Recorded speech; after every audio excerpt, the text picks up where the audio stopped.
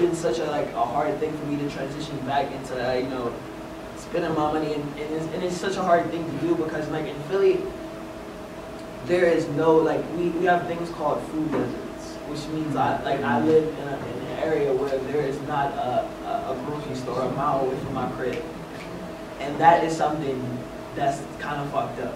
And if you know, and if they put something near us besides a poppy store, which people in Philly we call a poppy store, kind of like really racist, but it's a bodega. We have those all around, but you know they don't sell anything but the worst shit ever. And they say we're gonna be the new LA, where everyone lives inside the city and all the hoods are on the outer rim. And that's what they're doing to the city. Like schools like Temple, Drexel, they're good schools, but don't go there, y'all, because like you want to be living in a spot that I grew up at, and it's hurtful.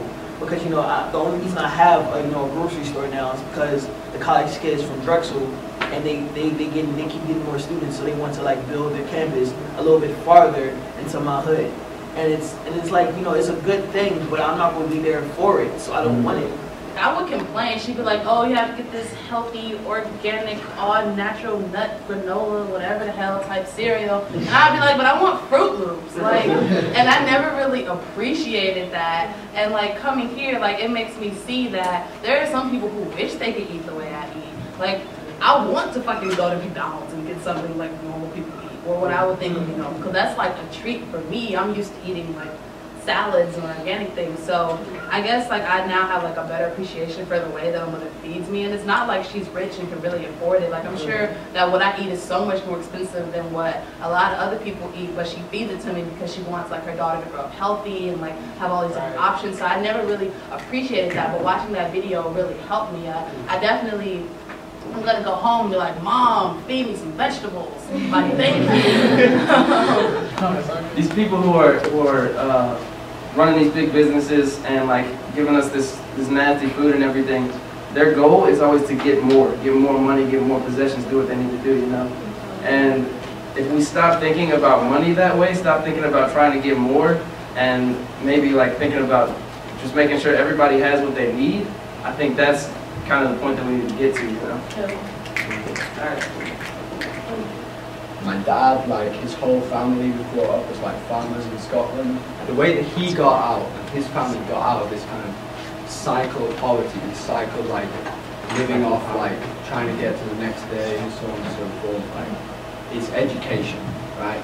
Is getting to a kind of place where you are kind of respected for what you are as a person rather than what you look like, what kind of socio-economic group you come from, what kind of, it's like, it's being well spoken, it's being able to kind of like assert value of yourself as a person.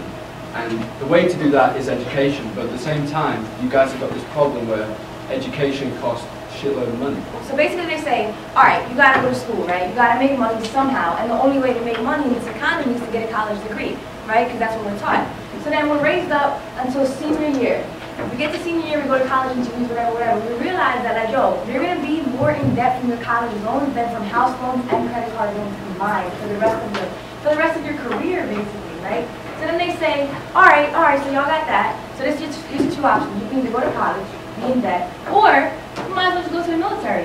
You already in the streets, you already fighting. Look, you already playing Call of Duty. Look, this is your option right here. And so that's why I think that's where the violence stems from, is that we're taught that the only way to live is to be violent. The only way to survive in this economy for poor folk is to be gritty, to be hard, to be dirty, to steal, whatever you can steal, and that's the problem. I will be a sophomore in the fall, and I'm already 25 grade in the fall. But one thing that they can't take back from me is what they taught me. They can teach you everything in the world, but they can't take it back. So for those scared of going to college because of money, fuck it. Literally go there to learn. Because if it was that serious, we can hop on a plane and go across seas somewhere. They can't find you a bird.